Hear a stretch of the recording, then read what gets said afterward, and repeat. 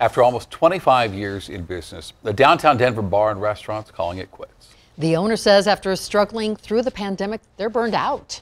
I've been getting phone calls and texts and messages from people all over the world that are they're heartbroken.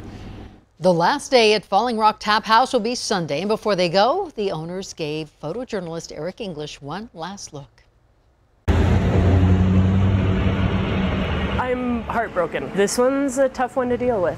After 24 years, my brothers and I have just decided that it's time for us to close the Falling Rock. It's a huge chunk of craft beer history. Oh man, that's hot. It's been a really good run. We have some amazing customers, amazing employees, but with just everything that's going on, it's very difficult to find kitchen staff.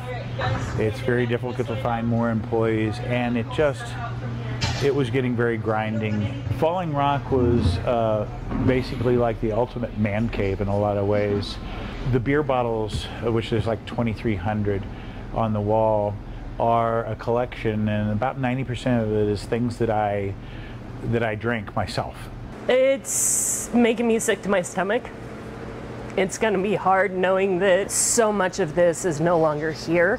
I didn't start yesterday, so got a lot of beer bottles up on the wall. We've got about 800 tap handles on the wall. We've got signs from different breweries, neons, all that kind of stuff.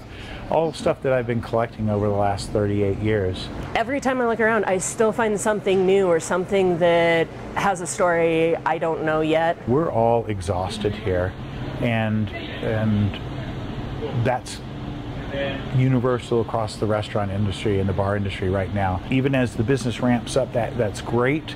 You're doing more business, but without enough staff, it's really pushing people to the limits, and we just decided that it was time. A lot of it is going to be up for sale. We're just selling it starting tomorrow, and we still got some beer, although this last weekend after the news broke with that, we started filling up pretty well. There are a lot of little factors. It's been more of a death by